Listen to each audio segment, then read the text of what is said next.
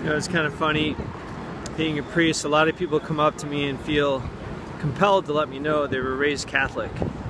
Father, I was raised Catholic. I went to 12 years of Catholic education. Or they'll tell me I was an altar boy, you know? I was an altar boy for 6 years.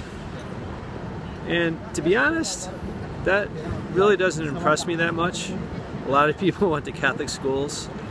A lot of people were altar boys. I'm more concerned about how people are living. Are you living as a Catholic? How's your humility going? How's your patience going? When was the last time you went to confession to acknowledge that lack of patience, humility? Do you go to daily Mass? Do you give back? Does it hurt? How's your marriage going? Do you love your spouse? Those are the questions we should be asking. That's the definition of a great Catholic. That's what we need today. Holy, holy Catholics. God bless you.